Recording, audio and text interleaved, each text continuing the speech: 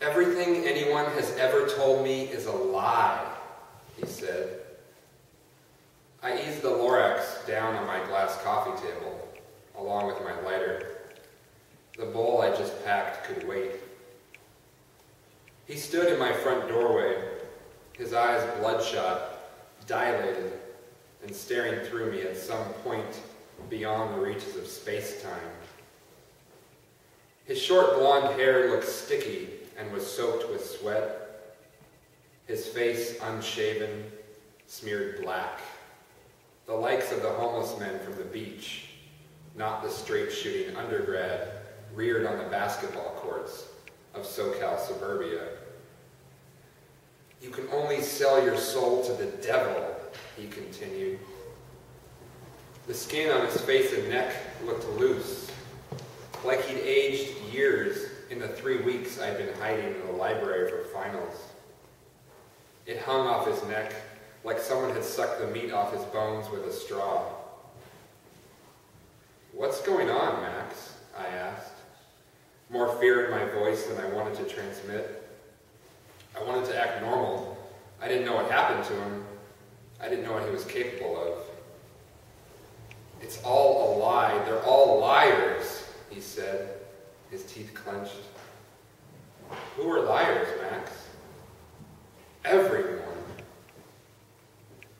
He lurched onto my linoleum entryway with bare feet blackened by asphalt and Santa Barbara beach tar. Baby blue basketball shorts hung from his waist, thick hairy calves sticking out underneath. A maroon t-shirt rested on his shoulders, sweat stained in the armpits and coated with sand.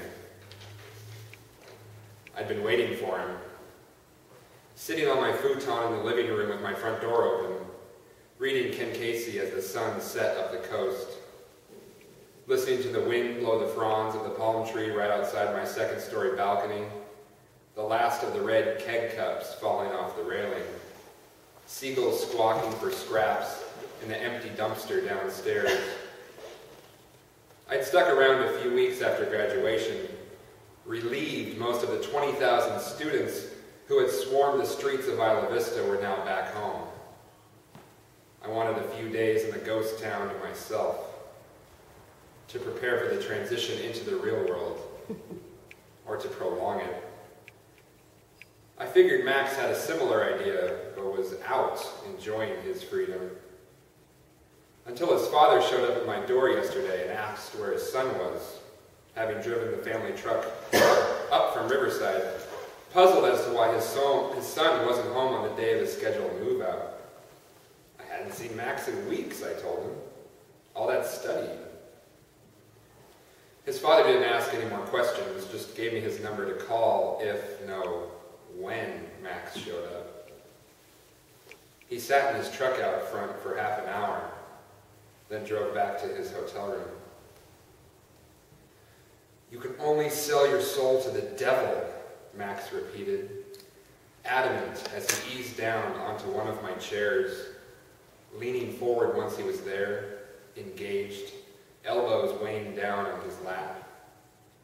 He stopped looking through me. Instead, intent on a stare down with my pet corn snake, coiled in its cage in the far corner of the room. "You can't trust anyone." I swallowed, "Where have you been?" before it left my throat. My mother would have asked that. "Why not, Max?" I didn't know what else to say. I half figured if I kept repeating his name, the Max that I knew would reappear. He didn't. The prolonged silence made me notice Max's right leg anxiously bouncing up and down. I dog-eared page 213 of my book lying next to me and left Chief Bromden's wisdom for later. "So where you been?" I asked. I couldn't help it. "Walking around, seeing people." "Where'd you go?" "They lied to me." "Who lied?" "You can only sell your soul." The sound of footsteps climbing up the stucco stairs reached Max and me at the end of the hall. I stiffened, sat up straight, kept an eye on my doorway. "Jake?" Max's father questioned me from his perch on my welcome mat. "Max is in here," I said. His father lifted his eyebrows before quickly lowering them. Then a subtle head tilt I wasn't meant to see. He seemed to notice the look on my face, like it was one he'd seen before. "Hey, Max," his father said nonchalantly. The eyebrows went back up, like everything was normal. I recognized the poker face. "Why don't you come over next door and hang out with me for a bit?" Max looked back through me again. "Come on, Max, how about some TV, huh?" Max shifted his weight to lean forward and stood, taller than I'd ever seen him. Father and son stared at each other. My gaze darted between them. No one said anything.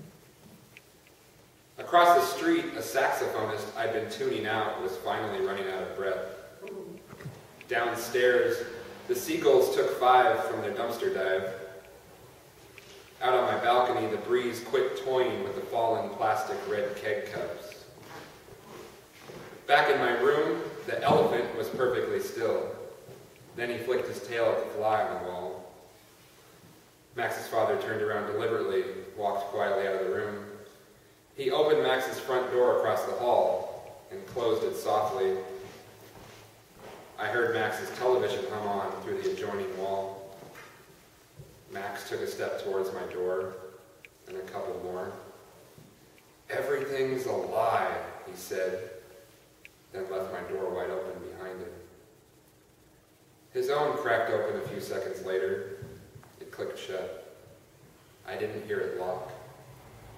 I was alone again, in my apartment, back where I started. The sky now cast a pink glow on the walls. Even the sun was ditching me. The lower frequencies of Max's father's voice began to reverberate around the room.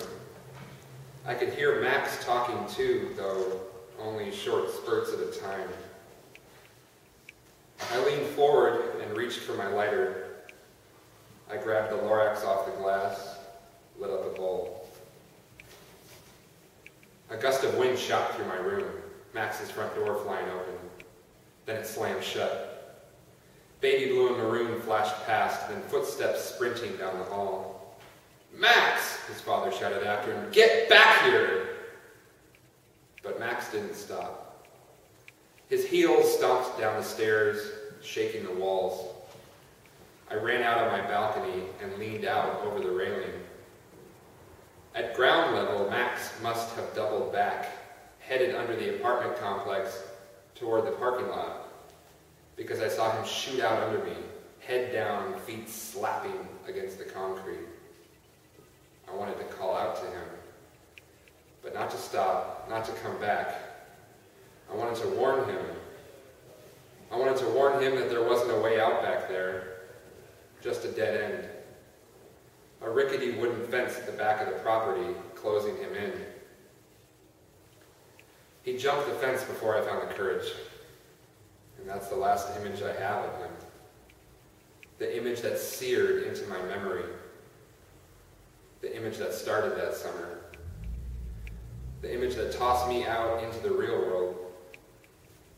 The one where Max is floating above the top of the fence, knees tucked in tight to his torso, his bulging right arm bearing his body weight, his head slightly turned.